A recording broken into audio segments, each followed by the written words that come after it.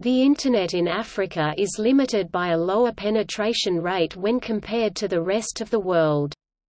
Measurable parameters such as the number of ISP subscriptions, overall number of hosts, IXP traffic, and overall available bandwidth all indicate that Africa is way behind the digital divide.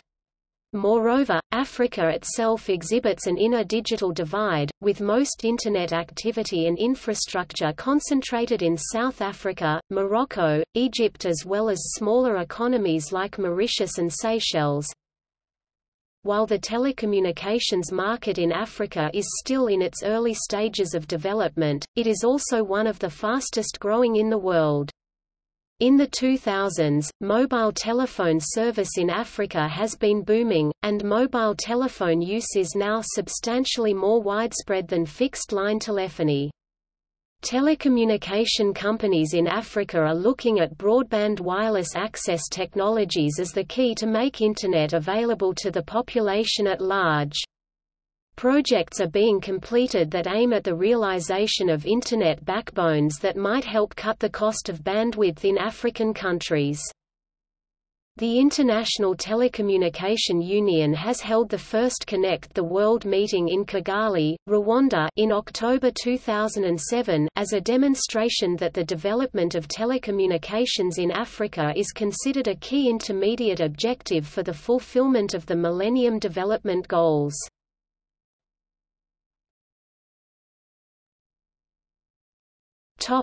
Current situation. The information available about the ability of people in Africa to use the Internet, for instance ISP subscriptions, host number, network traffic, available bandwidth and bandwidth cost, give an essentially homogeneous picture. South Africa is the only African country that has figures similar to those of Europe and North America. It is followed by some smaller, tourist-dependent economies such as Seychelles and Mauritius, and a few North African countries, notably Morocco and Egypt. The leading sub-Saharan countries in telecommunication and Internet development are South Africa and Kenya.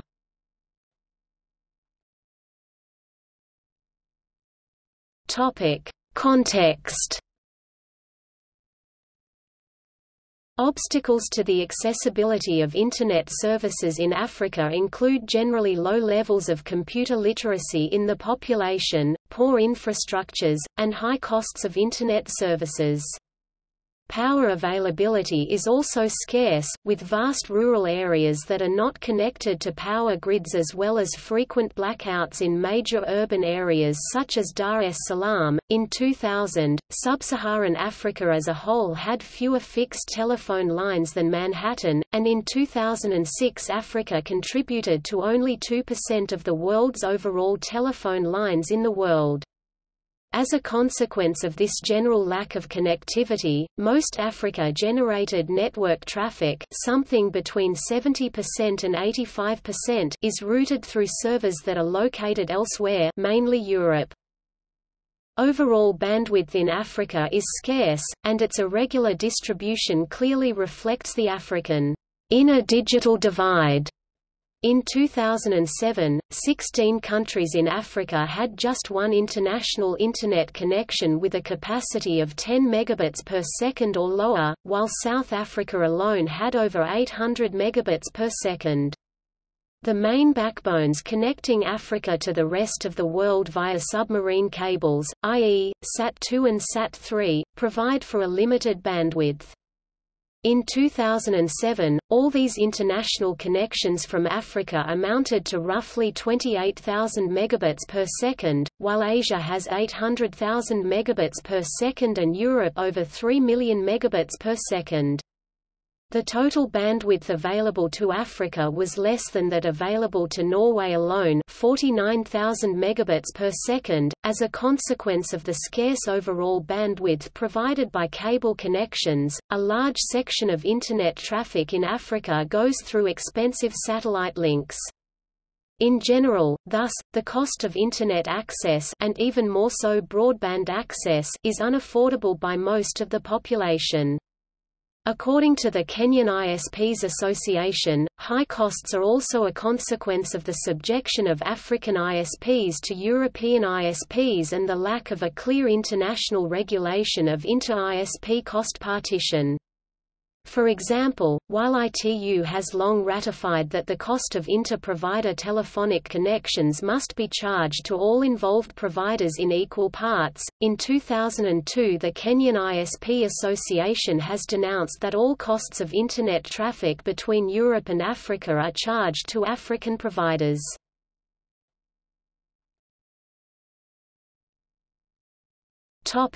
Internet access. According to 2011 estimates, about 13.5% of the African population has Internet access.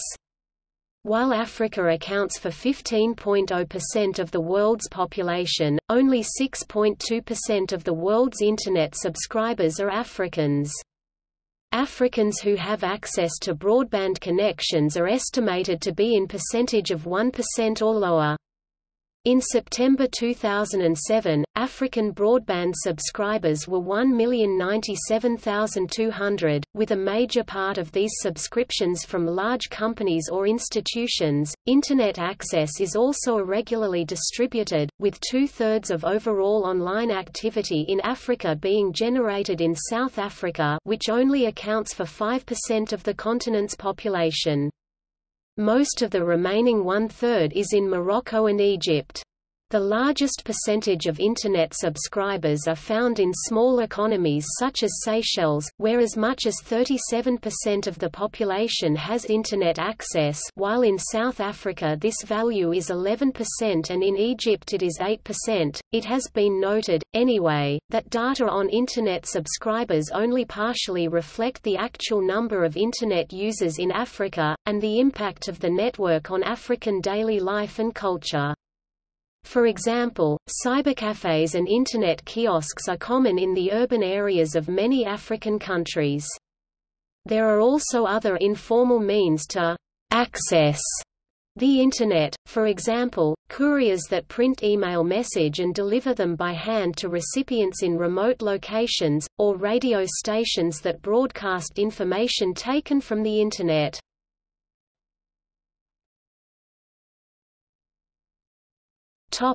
Number of hosts. The picture provided by the figures for the number of network hosts is coherent with those above. At the end of 2007, about 1.8 million hosts were in Africa, versus over 120 million in Europe, 67 million in Asia and 27 million in South America. Africa as a whole had fewer hosts than Finland alone.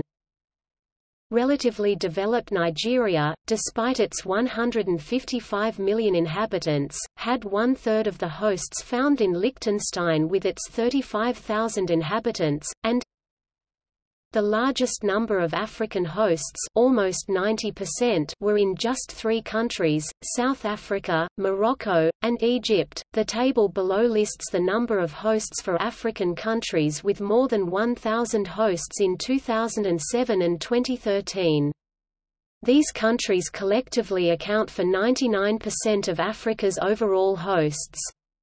The last column for each year provides the host density, measured as the number of hosts per 1,000 inhabitants. For comparison, consider that the average host density in the world was 43 hosts per 1,000 inhabitants in 2007 and 72 hosts per 1,000 inhabitants in 2013.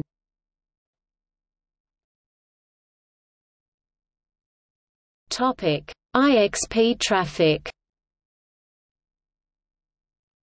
An indirect measure that is sometimes used to assess the penetration of Internet technology in a given area is the overall amount of data traffic at Internet exchange points (IXPs). On African IXPs, traffic can be measured in kilobit per second (kilobits per second) or megabit per second (megabits per second), while in the rest of the world it is typically in the order of magnitude of gigabit per second (gigabits per second). The main IXP of Johannesburg, Jinx, which is also the largest IXP in Africa, has about 6.5 gigabits per second traffic. In September 2012, IXP traffic, anyway, is only a measure of local network traffic, mainly email, while most of African-generated traffic is routed through other continents, and most web content created in Africa is hosted on web servers located elsewhere. Additionally, measurable data do not consider private peering, i.e., inter-ISP traffic that does not go through IXPs.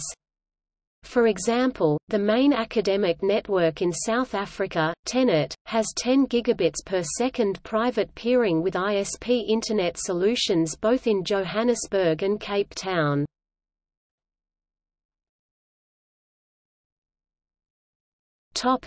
Regulation.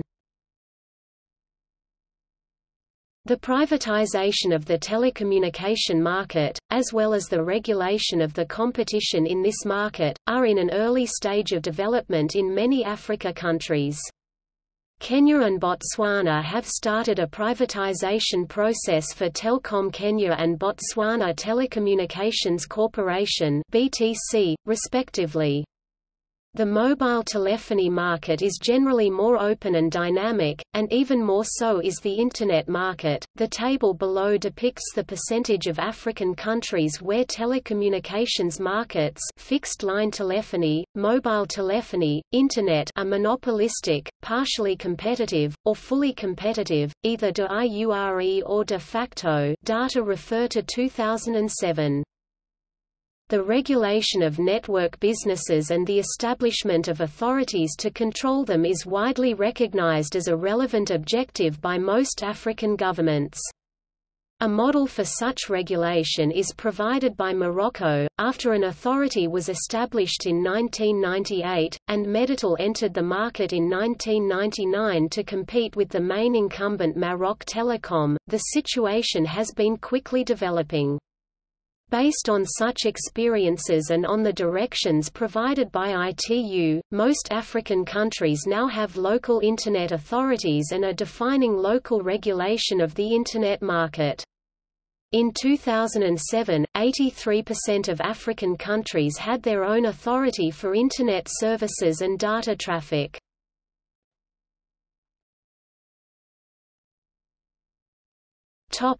Uses of Internet in Africa. It is widely recognized that increased availability of Internet technology in Africa would provide several key benefits.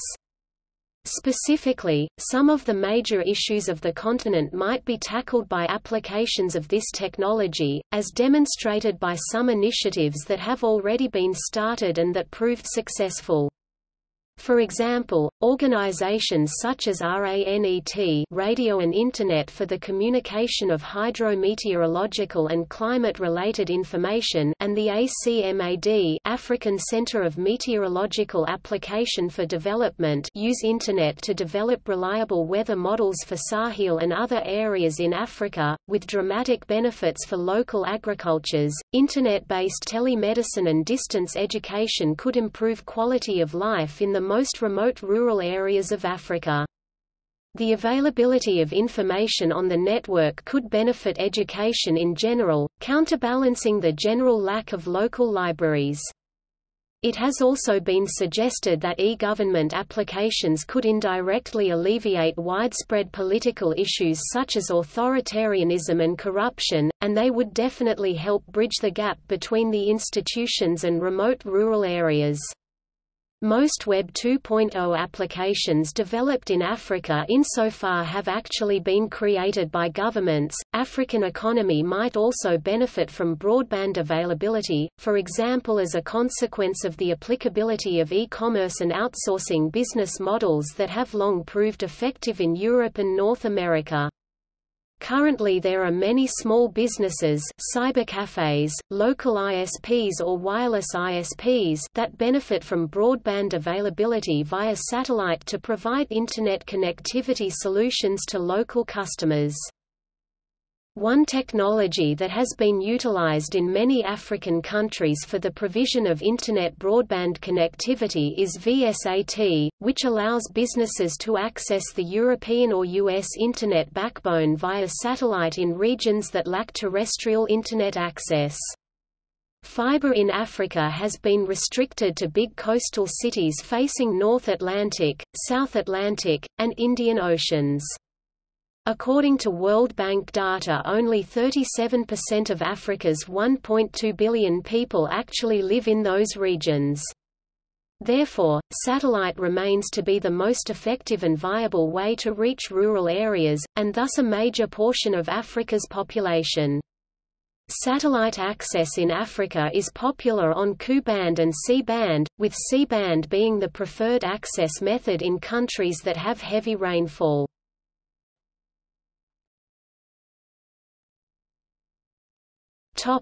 Evolution and perspectives.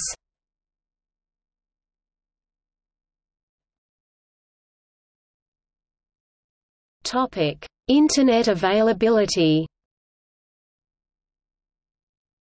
The African telecommunication market is growing at a faster rate than in the rest of the world. In the 2000s this has especially been true for the mobile telephony market, that between 2004 and 2007 grew 3 times as fast as the world's average. In 2005, over $5 billion United States dollars have been invested in Africa in telecommunication infrastructures. Internet in Africa is now growing even faster than mobile telephony. Between 2000 and 2008, Internet subscriptions have grown by 1,030.2%, versus the world's average of 290.6%. The table below summarizes figures for the number of Internet subscription in Africa from 2000 to 2008, based on estimates made in 2008.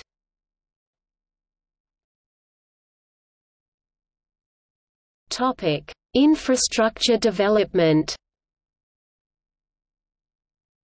A number of projects have been started that aim at bringing more bandwidth to Africa, in order to cut down costs for both operators and end users.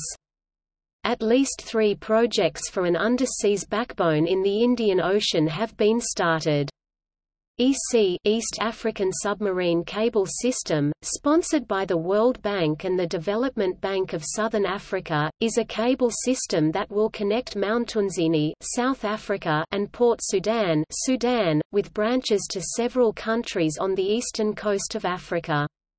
The Kenyan government has started a similar project named TEAMS, the East Africa Marine System, with the collaboration of Etisalat. A third project, SEACOM, is completely African-owned.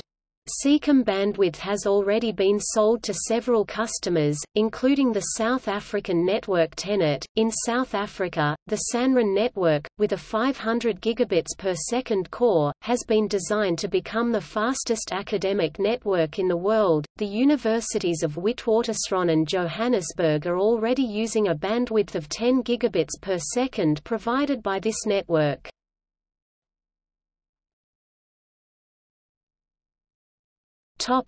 Access.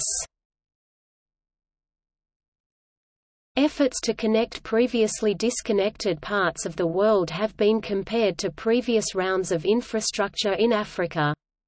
The recent linking of East Africa to the global fiber optic network generated similar visions and hopes to those that emerged in the Victorian era when railways were used to connect the previously disconnected, with bandwidth becoming more available and less costly. The first to benefit will be institutions and companies that already have Internet access. In order for the network to reach a larger part of the population, solutions are needed for the last mile problem, i.e., to make bandwidth available to the final user. To be feasible for Africa, last mile solutions must be found that take into account the limited penetration of fixed telephony lines, especially in rural areas. Of about 400,000 rural communities that are estimated to exist in Africa, less than 3% have PSTN access.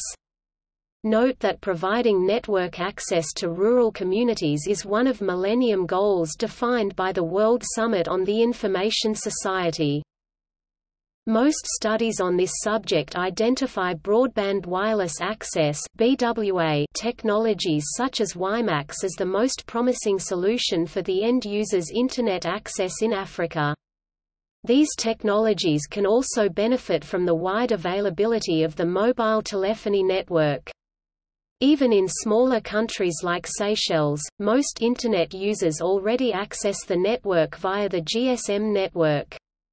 Providers that have 3G licenses will be able to provide WiMAX services. Some experimentation is already being conducted in a few countries. In Kenya, the Digital Village Scheme project aims at providing government services in rural areas via wireless access. In Nigeria, Horizon Wireless is running a broadband 3.5 GHz wireless network. Since 2007, Mountain Rwanda has been working to provide broadband wireless access in Kigali. In Algeria, the iCosnet ISP and Aperto networks have been collaborating for a business WiMAX solution. The South African authority ICASA has already assigned WiMAX licenses to several providers, and Neotel is implementing WiMAX-based last-mile solutions in Johannesburg, Pretoria, Cape Town and Durban.